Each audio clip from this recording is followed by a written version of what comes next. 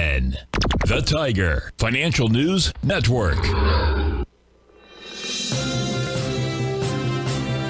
TFNN Headline News Update.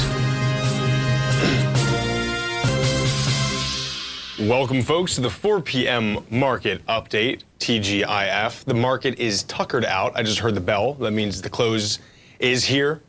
With the NDX down 0.67, Q's down 0.53%. The dollar finishing up modestly, but we're now down in that 102 area. And it looks like it's comfortable there. GDX up 1.26%. SPY again down 0.62. Meta down. Tesla up modestly.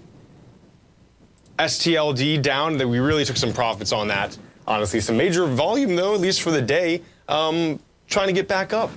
They've been fighting for that. NVIDIA, of course, come off its top there from the 430 that it was this afternoon. And that's some heavy volume on the sale. But people are just trying to take profits. And that money's going to come back in, I would say. Microsoft down. And then you have your ES, you have all your indices essentially down right now. Again, just a little bit tuckered out. There'll probably be some resumption next week, just based on instinct with that. There was I saw a lot of talk, and some people were asking me in person, why isn't Coinbase and Binance just really taking the downturn on it? Well, I guess SEC lawsuits don't really matter when you have companies like BlackRock who want to use you as a custodian. And BlackRock is filing for a spot Bitcoin ETF. Get yourself some exposure into that if you don't want to buy Bitcoin itself. The firm filed an application with the SEC to launch iShares Bitcoin Trust. If approved, the ETF would allow easy access for investors. The shares are intended to constitute a simple means of making an investment similar to an investment in Bitcoin rather than by acquiring it, holding, and trading Bitcoin directly on peer-to-peer or other basis or via a digital asset exchange. We know how these ETFs work. This is interesting considering, again, these lawsuits that just came out against these companies.